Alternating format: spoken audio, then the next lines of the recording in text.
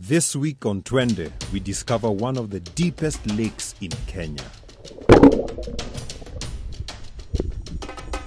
We also visit one of the sites of the war between Kenya and Tanzania and go up to the tighter hills and explore a unique forest.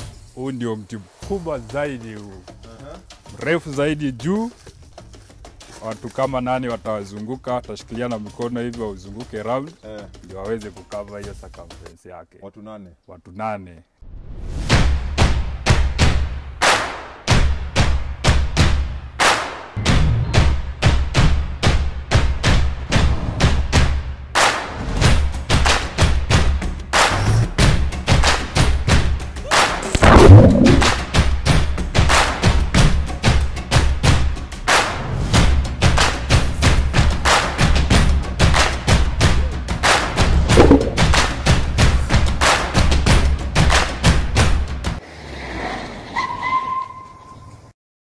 Last week on Twende, we were in Taveta.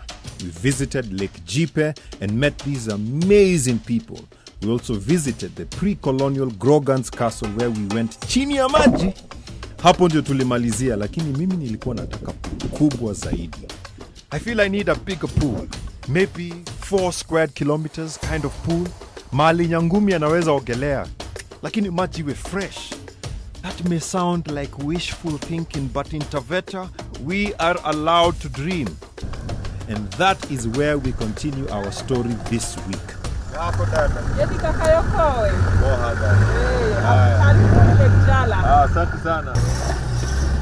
Then from inside the crater, there she is, Taveta's blue gem.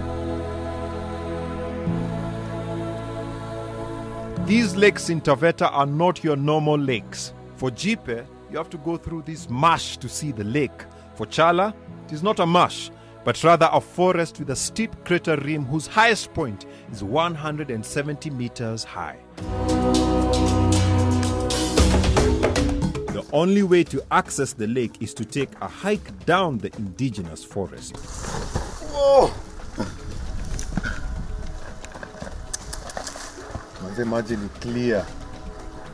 My goodness. I think I can even see fish. The water looks clear and inviting, like a giant pool calling my name. El Safan, kuja uogele.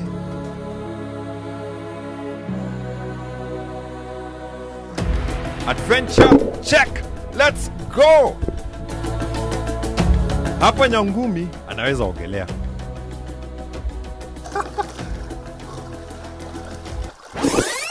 A word of caution. Lake Chala is one of the deepest lakes in Kenya with a depth of up to 90 meters. 90 meters, sio feet, meters. There have been cases of people drowning here, so it is good, ata kama unajiamini, ujichunge. The body is a crater lake filled with water that is fed by underground springs from Kilimanjaro. Katika pilka zangu nikiogelea mwendo wa aste, I meet with a fisherman. Sijeko hapa Lake Chala. Hapa karibu. Sasa nimekuja. Vizuri Mbona sana. maji masafi? Vizuri. Nimejienjoy. Hapa mahali pazuri penye amani. Wewe ni hapa? Mimi ni hapa. Samaki ziko hapa ziko aina 3. Kuna Chala fish, kuna perege, kuna paramamba na kuna zile ndogo tunazita obonyo. Hii lake imegawanyika mara mbili. Kuna upande wetu wa Kenya na kuna upande mwingine wa Tanzania. Lakini sasa upande wa Tanzania ni mdogo, upande wa Kenya ndo mkubwa. Ndo mkubwa. Na kote sisi tunaruhusiwa kutembea kwa sababu hatujagawanyika wala tujatengana. Hai. Nini sasa?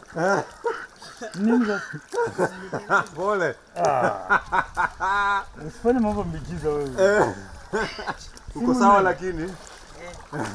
He is okay. No one got hurt in the filming of this show. Hata mvuvi hakushika samaki.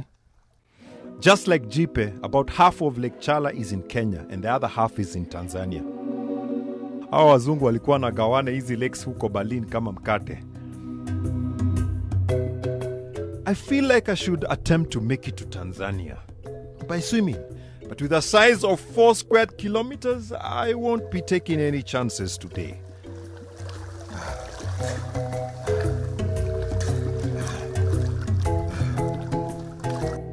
And on this day, I met up with other first-timers to the lake. Nzito, unanyoka? Hakuna. Mamba? Hakuna. Hamna kitu. Hakuna kitu. Narudi. Hii majina naitwa Abdulwali Hussein. Hapa ni mara yangu kwanza kuja. Nimetoka Garissa. Nilikuwa naogelea huko mto wa Tana River. Sasa huko ndio nimejulia kwetu nayo kuna river kidogo ambaye ni chemchem.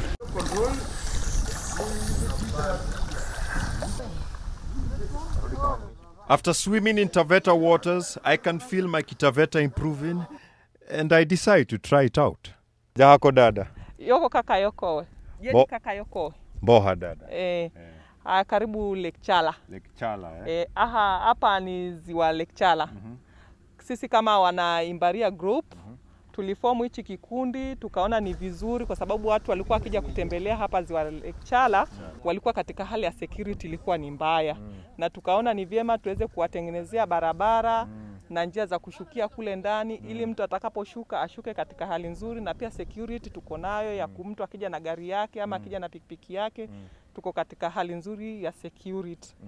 All this for a fee of 150 Kenya shillings for a car and 50 Kenya shillings for a person. This women's group ensure that there is security and guaranteed enjoyment when you visit here. Clearly, Chala is one of those places one must visit. In 1914, the Germans got tired of having half of Lake Chala and half of Lake Jipe. They said, I'm about to butcher the German language. Wir müssen der ganzen See haben, Chala und Jipe und vielleicht ganz Kenya, während wir dort sind.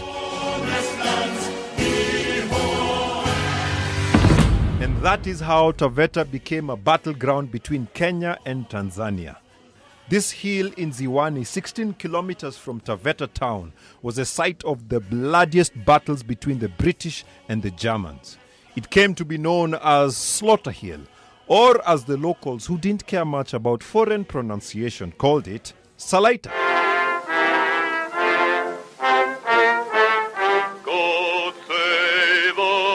It is here that Her Majesty's government ensured that this show would be presented in English and not German. God save the King. Remnants of that famous battle can still be seen today. Most of those who took part in this war are long dead.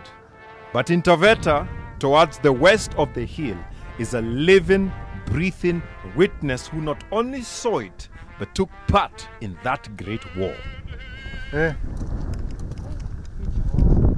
Waswahili husema, kila mbuyu ana shetani wake. But this specific one, alikuwa na shetani ndani yake. It is believed that there was a female German sniper who would be inside the baobab tree and would use the advantages of being in there to take out some of those British soldiers. So I want to check out and see her advantages. Let's go.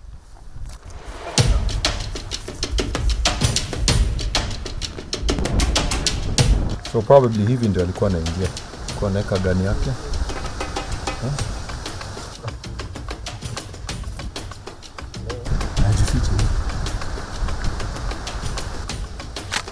Ich habe die Briten erschossen!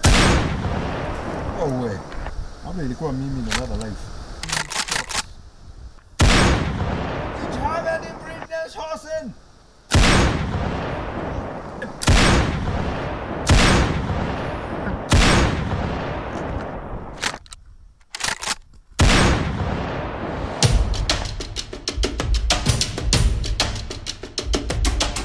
So the British win the war and go back to running their colony Kenya.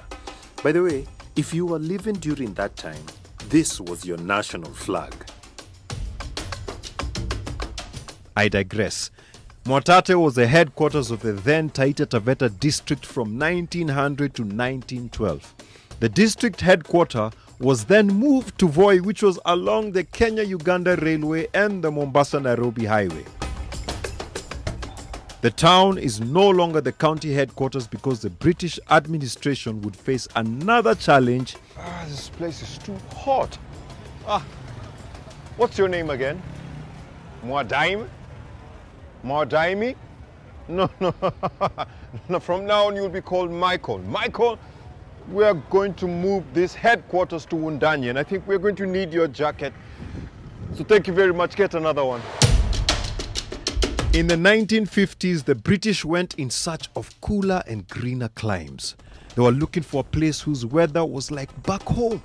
They decided to go up the Taita Hills. This road is picturesque. Back then, it was not a smooth tarmac road like the one that exists today, so the journey was not a pleasant one. As one leaves the arid scrubland of Voi and Mwatate, the rise in altitude can be described as dizzying as one goes up from 580 meters above sea level in Voi to 1,500 meters in Wundanyi. An ascension of about 1 kilometer in altitude in just 40 kilometers of road. The drastic rise in altitude makes for sharp winding bends that cut across the hills to provide an exciting drive.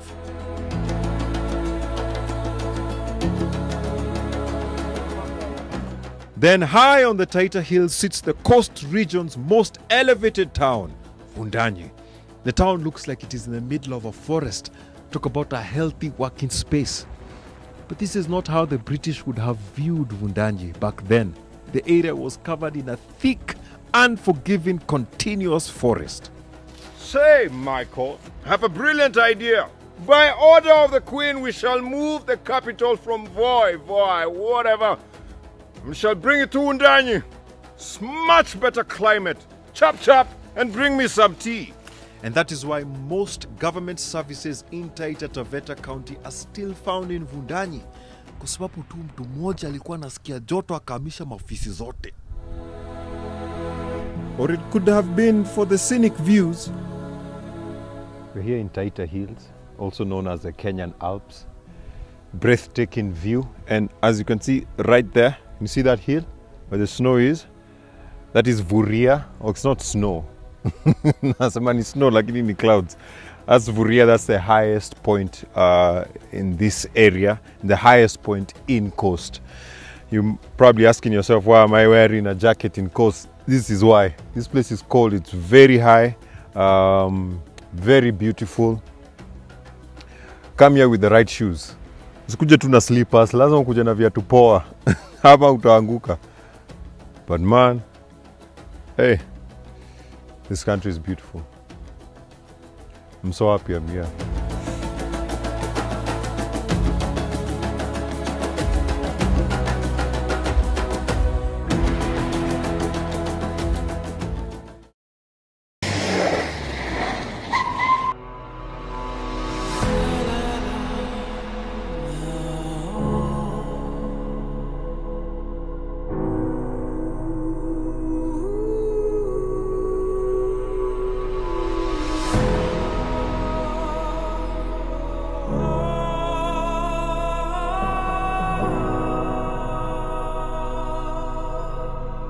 Some of the most beautiful parts of Taita are its indigenous forests, much of which still remains scattered on various hills.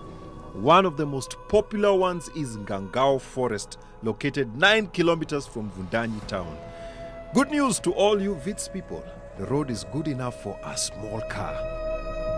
Spanning 120 hectares, that is 297 acres, Ngangao is the second largest forest and one of the relatively untouched forests of the Taita Hills. As a result, it is a stronghold for many plant and animal species. Located here are two unique trees that literally stand out from the crowd. We're just about to enter Ngangao Forest. I'm here with Nathalia Ndigila. So tuambie vile tutafanya leo. Kwa leo tutatembelea Mother Tree hapa ndani Ngangao Forest, alafu tutatembelea pia na Tree Cave ambayo iko hapa ndani kwa forest baada ya Ngangao. Aya basi twende. Nathaniel has lived here all his life and knows the forest well. astonishingly too well. Hapa kuna miti kadhaa inapatikana hapa Taita Forest. Kuna Psychotria petitae, kuna Coffea fadeni, Tylo taitensis, Psychotria crasipetela, Impatiens taitensis, Paulia taitensis, Miletia oblata, Zymalos monospora, Tonia buchanani, Afrocarpus sambarensis, Acridocarpus. Acridocarpus. Yeah.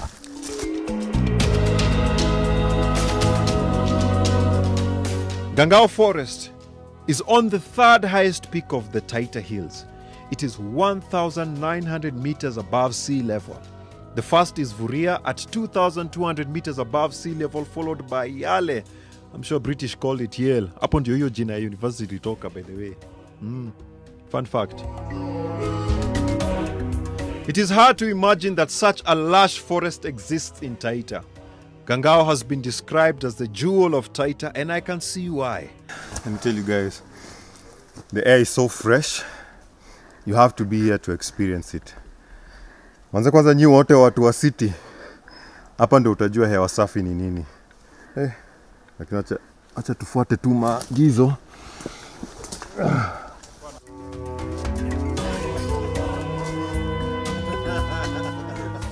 Gangao is a protected area, and that means no tree leaves the forest. Sasa mti umeanguka.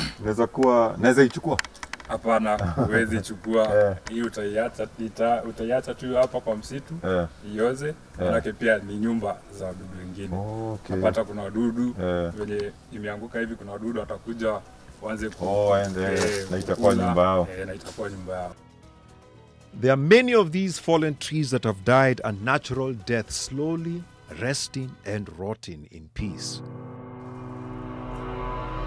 Gangao's main attraction is still very much alive and growing. Huu ndio mti mkubwa zaidi huu. Mrefu zaidi juu. Naitwa Newtonia buchanani. Huu ndio mother tree. Huu ndio mother tree. Watu kama nani watawazunguka, watashikilia na mikono hivi wauzunguke round, ndio waweze kukava hiyo circumference yake. Watu 8. Watu 8 watashikilia na mkono hivi wazunguke round, ndio waweze kuunganisha. Sasa huku Taita trees, Taita Hills, hii mother tree ndio iko kubwa zaidi, height na pia upana. Now how old is this tree? It's more than 300 years. More than 300 years. Imeishi zaidi ya miaka 300 na bado inaendelea kukua. So huyu ndio anaweza tupatia history ya Kenya vizuri. Huyu sasa ako na historia ya Kenya vizuri sana. Na watu upanda? Ni ngumu kuupanda, manake hata kima wenyewe monkeys hawezi panda juu. Sababu wanatumia sasa. Wanatumia hizi zingine ndio wakuje kufikia juu. Alafu pia ni hardwood. Yenye iko very strong, hadi ukiangalia mizizi yake iko na zile battery roots zenye zinaweza ipea ile support ya kuiwezesha isimame juu kila wakati. Sasa acha mkuonyeshe mti wenye sasa utaingia ndani sasa. Na tutakufa. Hautakufa. Wenyewe bado uko hai lakini utaingia ndani. Sasa tuingie. Sawa. Mti sasa tayari. Kwa ndani ya mti. Hii ni trickle. Angalia ni kama nyumba. Kabisa. Hii aina ya mti ambao unaitwa Puteria andolfi. Puteria hiyo sasa. Ni aina ya mti yenye ikifikia hii kiwango, ikifikia hii kiwango, inaanza kuoza katikati. Yenyewe.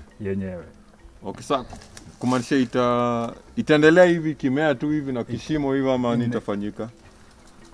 Baada ya muda fulani wenye tayari ishaanza kutengeneza shimo, baada ya muda fulani itaanguka. Okay. Na hii ni miaka ngapi? Iko zaidi ya miaka 200 saa hii. 200 na zaidi. Unaona bado inaendelea kukua. Inaendelea ikioza, one day itakuja ikianguke. Unaona kama how long? Unaona in the next 30 years itakuwa inaanguka. Mahali napokanyaga ni mwisho wa mzizi, mahali umefikia kuanzia pale kwa mti wenyewe mpaka hapa nimekanyaga. Ni mzizi wote umetengeneza katray. So nita ufuata venye huko. Mzizi bado. Mzizi ndio huu nakuja ndio huo hadi huo unapanda kwa mti. So unaona ni kama 10 meters. There are no large animals in this forest, but there are those who have made a home under this giant tree. And what is this for? Oh, kama ni nyoka? Hapana, kuna wale panyabuku wenye uishi kwa ground. Saa hii ni nyumba yao, wanachimba. Wanatoa mchanga, wanaenda wanalala huko ndani. Ni wale panyabuku. Kilugati tunaitwa nguvi. Na uliwa kwa nguvi. Na ni important watu muone hii Hao watu wanafanya kazi mob sana hapa kusafisha hii forest Tusifanye hivi. Usikuje ukunya alafu uache hii. Ama ulinunua hapa? Wewe. Si ndio amaje? Ni vizuri kunywa vitu yako. Uweke kwa mfuko. Kwa mfuko utoke nayo. Last warning, mimi nitakupelekea hii. Last warning. These forests in Taita offer an unparalleled experience as they boast a tree you can find nowhere else in the world. Tell us about this tree. Mti ni Psychotria petitae. Ni mti wa kipekee ambao unapatikana Taita peke yake ulimwengu mzima. Na hiyo jina, hiyo petitae means found only in Taita. So kuna characteristic yenye tunaweza tumia kutofautisha na hizo miti zingine. So ukichukua hii matawi ya mti Psychotria petitae, alafu ujaribu kuinua hivi kidogo, ukiangalia hii leaf margin inakuwa iko transparent. So this is the only way ama the only characteristics yenye itazi differentiate na hizo miti zingine. Taita forests are protected today, but this hasn't always been the case. The scars of the past remain visible, and Gangao has a few. Ishimo ni nini? Ishimo ni sopit ambazo zilikuwa zinachimbwa kitambo kabla misitu ianze kulindwa. Watu walikuwa wanachimba hizi mashimo, alafu wana roll hizo logs za miti juu, alafu wanakata mbao kutumia ile msumeno. Lakini saa vile kuna lindwa, saa hizi hawakati tena. So hizi mashimo zitakuwa zinapotea. Kuna kadhaa. Ziko kadhaa. Ni ile tu zingine zimeenda zikizibwa. So baada ya miaka kadhaa nafikiri zitakuwa zimepotea. Leo, the sawmills have gone quiet and the forest is safe for now. There are 5 forests in the Taita Hills: Chawia, Fururu, Mbololo, Gangao, and Vuria. The forest fragments lost 23.2% of forest cover between 1973 and 2016. Today, these areas are protected. The forests are very important to life in these hills, as they are the sources of numerous rivers.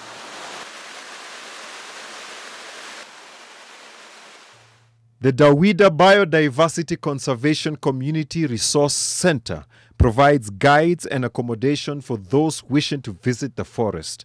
It costs 400 shillings for citizens and 600 shillings for non-citizens. Nimeenjoy. Nimelearn Kitaita. Kusema bye tena ni nini? Divonana. Haya sawa, Divonana. Guys, come to Gangao Forest. Come see the mother tree, come see endemic trees, come see the tree cave. Come and breathe the fresh air. Come and just enjoy yourself. Take some time to have a vacation. This is one of the places you could come. Very beautiful, very peaceful. Na utapata watu kuna security, unaweza park gari yako hapo.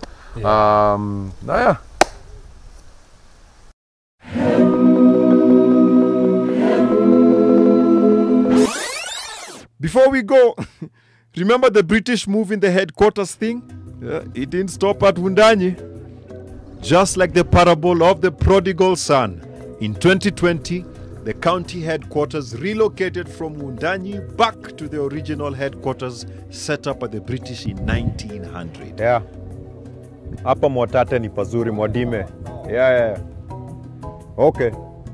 Lakini maybe after this vile tumekuwa tukihama tuende Maktau ama Taveta. No, lakini Mwatate hapa ndio pazuri. Don't step on the grass, eh?